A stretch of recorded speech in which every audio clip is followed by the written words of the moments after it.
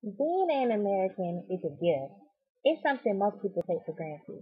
You never know how good you have it until you see what another person doesn't have. We are a country that has freedom of speech, something that most countries wish they had.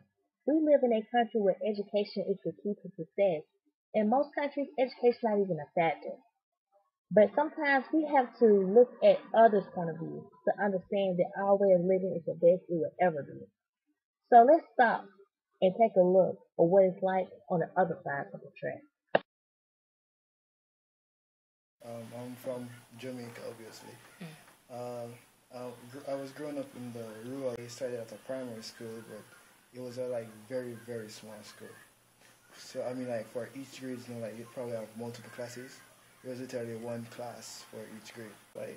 And I really saw, there was really no money at home. We constantly doing stuff. Like I have the amount of work I have to do. Probably I'll be like working all day, all night, and still by the morning there's still not enough to do.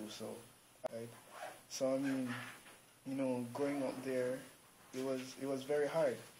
But the thing about it, although as I said, I realized I was very poor and whatever, I enjoyed every day in Jamaica.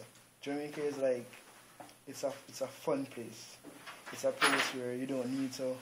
Obviously, you're not going to need to have money to have fun because I mean there's no money to have. It's a place where you and your friends you could go to the beach or like in terms of like.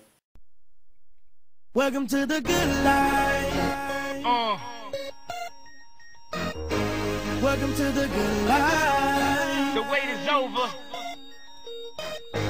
Welcome to the good life. And after all the talk, all I gotta say is Welcome to the good life. you're welcome. You're all welcome. Like we always do at this time.